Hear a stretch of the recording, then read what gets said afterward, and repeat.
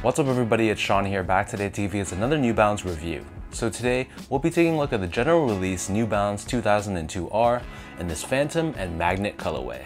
Today's video is brought to you by Heffalux. Heffalux is my all-time favorite sneaker insoles, and they sell eTPU insoles, which essentially is the same material you'll find in Adidas Boost.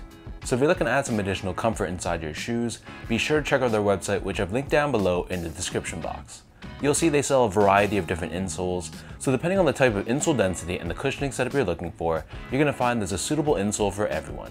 So I've been a paying customer of Heffalux for years now, and to me, I personally find them to be very comfortable.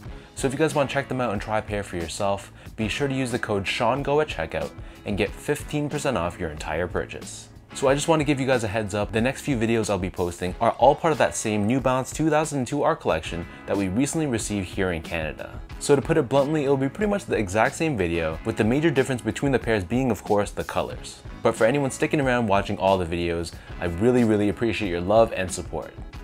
So this is the New Balance 2002R in the Phantom and Magnet colorway. Style code is M2002RHO, and these recently arrived here in Canada on newbalance.ca, as well as some of our boutiques as well. So these retailed for 170 Canadian dollars, so I suspect when or if these arrived in the US, they should retail for 140 USD. And originally when these dropped a few months ago, these were rumored to be maybe an Asia exclusive, but Canada and now I believe Europe as well received this, so I'd be very surprised if these weren't a worldwide release. So my initial thoughts when I got this in hand was that they look a lot lighter and a lot more washed out and vintage than they look in pictures. So I'm comparing this to the newbalance.ca stock photos where they look a lot more black, but in real life the whole shoe is very faded and it's much more of a vintage looking dark gray. So diving into the details, the base layer of the shoe on the toe box, this is covered in this dark gray colored mesh.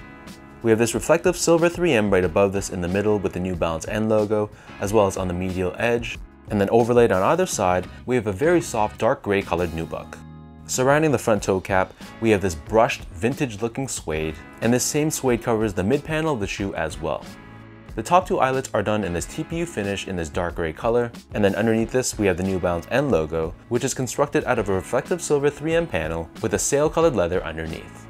Moving downwards surrounding the ankle collar area, we have more of that same mesh that we saw earlier on the toe box, and then we have this nubuck overlay on top with 2002R branding found on the lateral side. Underneath this we have more of that suede which wraps around the back of the shoe, and this bottom panel is perforated. And then in the middle we have this triangular shaped cutout, revealing this TPU overlay with New Balance branding, and then the top of the heel is covered in another panel of reflective silver 3M. As for the laces, so these only come with one lace option, and they're just your standard flat style lace done in a sail color. Underneath this, the tongue is primarily constructed out of a mesh material, but we have this dark gray colored nubuck overlay, along with this washed out black suede at the very top, and there's this oval shaped cutout on the top, revealing the New Balance running branding in the center. Taking out the insoles, these come with their standard foam lined 2002R insole, and it's lined in a black colored textile on top. And stamped on the heel, of course, we have New Balance running branding. So the upper of the 2002R sits atop this Absorb and Absorb SPS foam midsole. The midsole is painted in this very vintage looking yellowed color, so it almost looks like this is a 30-year-old shoe that's been kept in pristine condition.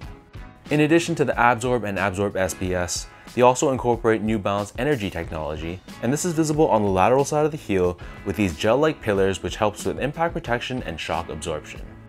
And then turning the shoe over to the bottom, here we have your outsole which is done in this solid dark gray colored rubber.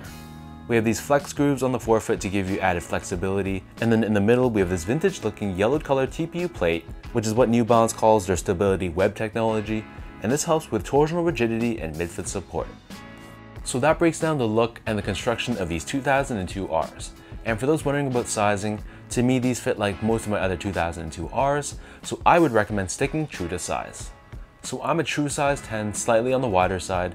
I wear a size 10 in most of my 2002Rs, and just to give you guys a point of comparison, I also go a half size down in other New Balance silhouettes like the 992, the 990 V3, V4, V5, most of my 550s, and the 998. And in comparison, I usually stick true to size or a size 10 in the 2002R, the 997, the 990 V2 because of its more narrow toe box, along with a lot of the made in UK models like the 1500, the 991, and the 1530. Moving on to the comfort, so again, I sound like a broken record, but the 2002R in my opinion is one of the most comfortable New Balance shoes on the market. It gives me that perfect balance of step and comfort with the foam underfoot while still being very stable and supportive. So when I know I'm going to be standing on my feet for many hours in a day, this is definitely a shoe I would recommend. Finally, in terms of the overall quality and the craftsmanship, so this is a made in China New Balance shoe, but the quality of the materials were great. I thought the suede felt very buttery, the nubuck felt very high quality as well. And in terms of the overall build, there were some loose threads that I had to just trim off myself. But other than that, I thought it was very well put together. Really, there were no major flaws that I could see, so I was very pleased with this in hand.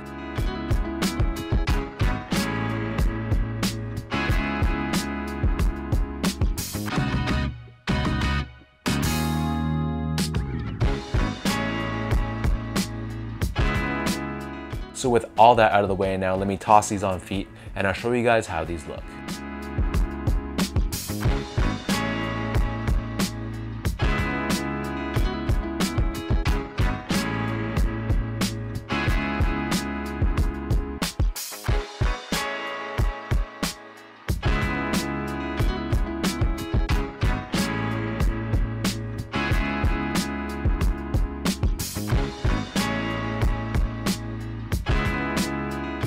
While black and white shoes can normally be considered boring by some, I really like how New Balance gave us this vintage twist on this colorway. How they treated the suede, giving it that really worn-in look. I thought it was a very nice touch. And then to add to that whole aesthetic, they gave us this vintage-looking midsole, which I thought really complemented the upper well. And evidently, it seems like the people agree with me as well because most sizes of this specific colorway have sold out, whereas the other ones are mostly sitting on the website. So clearly, this Phantom and Magnet colorway is doing something right.